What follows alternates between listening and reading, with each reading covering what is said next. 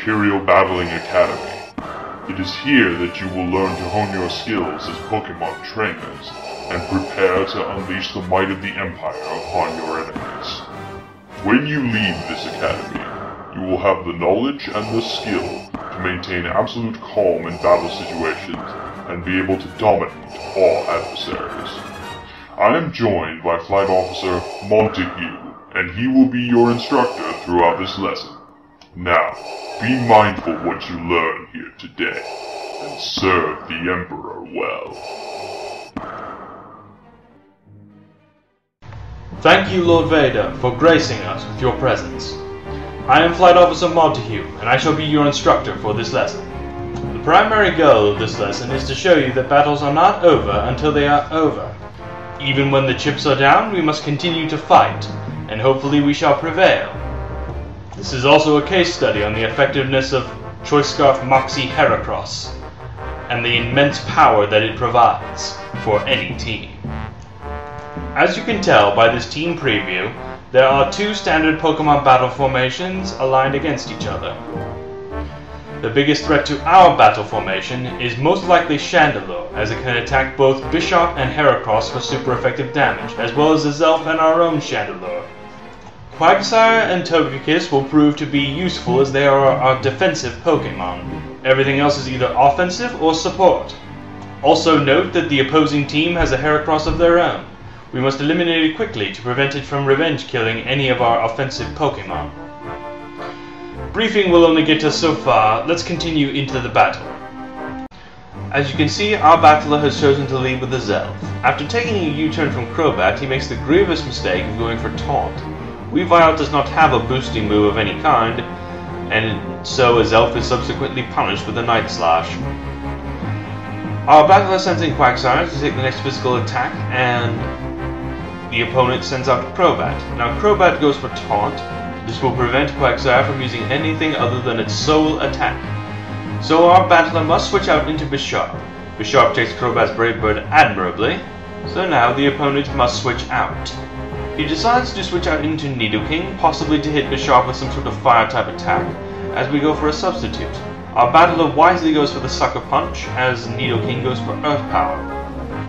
Hoping to preserve his Nidoking, the opposing battler switches out into Empoleon, as our battler resets up the substitute. Our battler wisely goes for Brick Break on Empoleon, as our opponent goes for Roar. Roar sends in Togekiss, and our battler wisely goes for the Thunder Wave. Empoleon is now paralyzed, and so speed will drop. Attempting to paraflinch this Empoleon, our Togekiss goes for Air Slash.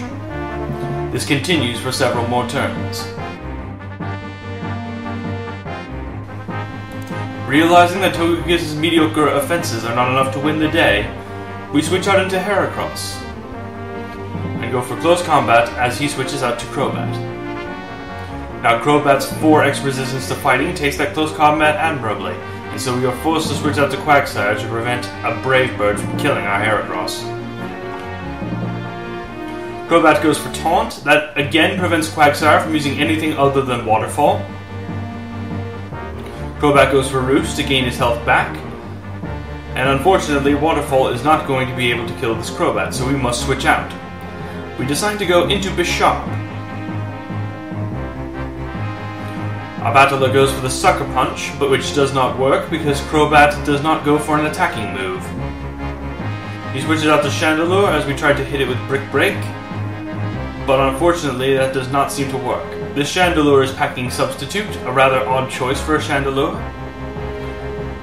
and so we must switch out into Togekiss to prevent a Fire Blast from taking out our Bisharp.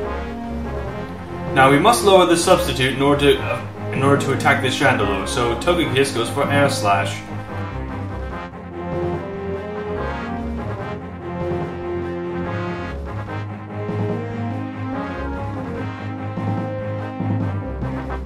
A final Fire Blast dispatches a Togekiss, and we must send in our next Pokemon. We decide to send in Chandelure in an attempt to hit the Chandelure with super effective damage, but unfortunately our opponent wisely switches to Weavile. Our battler sends in Quagsire to take the physical attack, but unfortunately Quagsire suffers a critical hit. and is subsequently dispatched with an ice punch. So now we must send in Bishop to take on this Weavile, and he switches out to Crobat.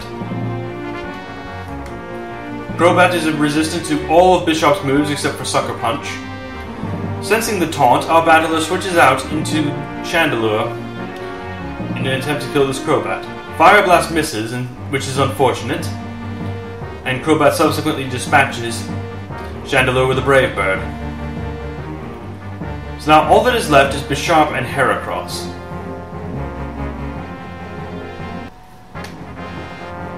So now Heracross enters the field as Crobat U-turns out.